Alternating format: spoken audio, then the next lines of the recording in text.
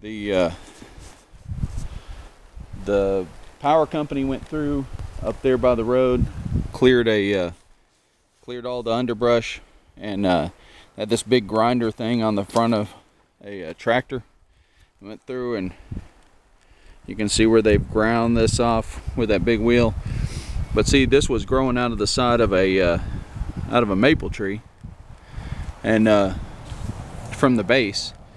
And I figured if this crack right here doesn't run too far in, I can make some stuff out of this. So we're gonna cut it up with the crosscut and see how much stuff we can get out of this one section. It's about 3.5 feet long, you know, so thick. I figured the grain, see how wavy this grain is? It's gonna be real pretty.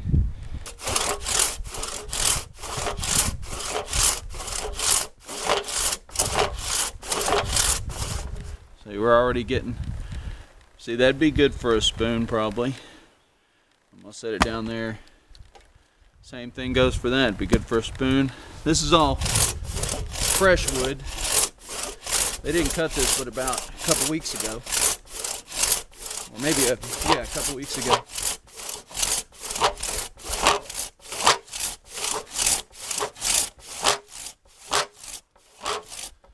I'm gonna start pinching here in a minute.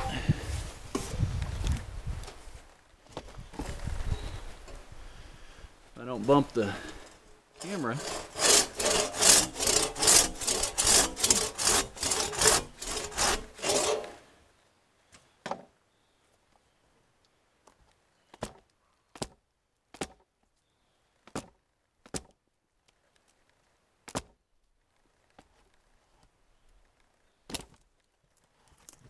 Alright, so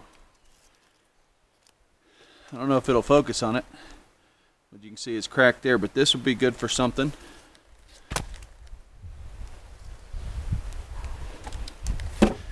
This is the main part I'm after. I was kind of looking for, which I don't know that there's going to be enough, maybe this piece here. We'll see what we can do.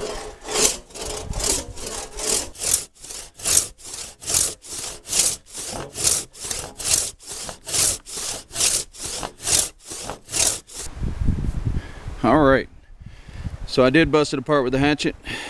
This burl here, this knob on the inside and outside, it's got a hole up through the middle, so I'm not sure how much I can use of it. The other half is this one, and on this end, see, it's got this crack where they broke the tree. On this end, it's got this, and I think that's a crack, but this is not a crack. This is bacteria. I don't know, but anyway, we'll see what we can make out of it. All right, so the wind is blowing again. It's just gonna be windy. We took that main chunk that had the crack through it, and it was a crack. See how it's wet in there? And we split it right here on this. So to kind of see what we're gonna end up with here.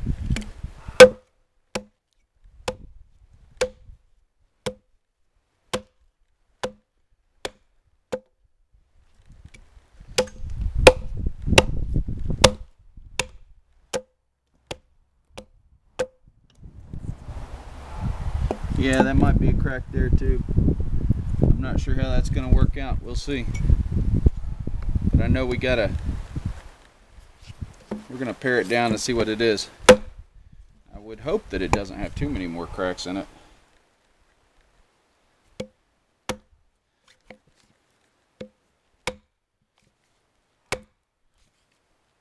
This kind of maple is fairly tough because of the grain going everywhere.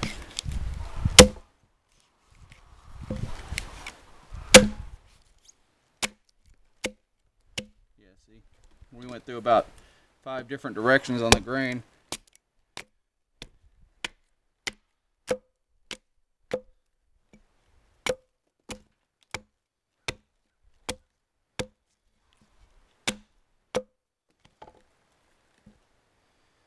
Alright, so it's got a crack right here. I'm opening that up.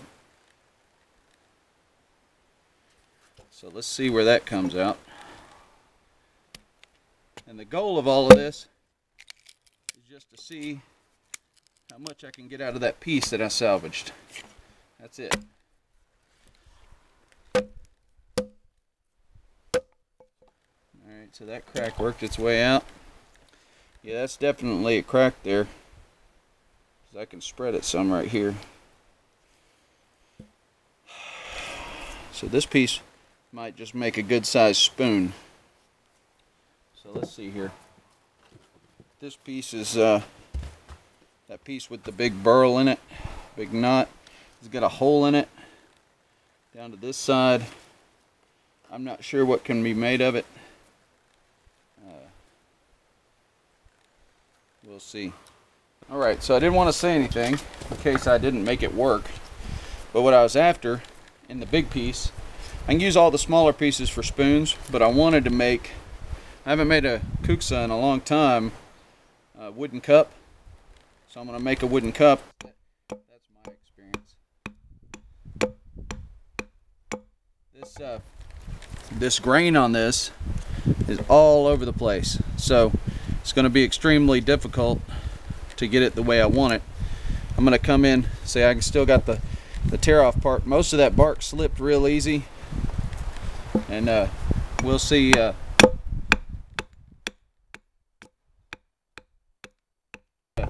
flatter part for my top so that I can get all the edges even, but I think that's deep enough. That's about 2 1/4 inches deep. So I'm going to try, and this Norland is my carry axe, the one I use for everything. It's really supposed to be on a short axe handle, and I put it on a hatchet handle because I use it for carving, and the short axe handle kept getting me. And so this I have bigger axes for chopping firewood and stuff. This one pretty much just does wood carving. My dad got this head on a board handle. Somebody had made a board handle for it that was real flat-sided and real narrow at Dog Days in Ardmore, Alabama. And I put this handle on it, and see, it's got a good wide base on it. I shaped it the way I wanted it. It's tight. I linseed oil everything, and when they start to get loose, put some linseed oil on the top and let it soak in, and they'll swell back up and they'll be just fine, and they'll stay that way for years. Alright, so you can see I'm shaping it down some. I want it kind of hand size. Working the handle side down.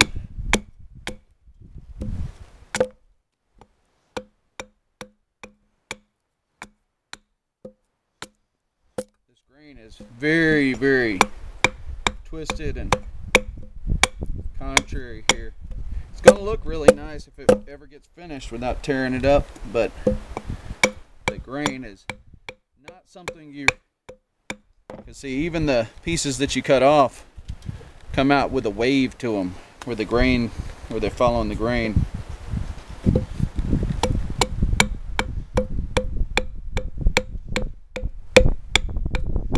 you just got to go slow,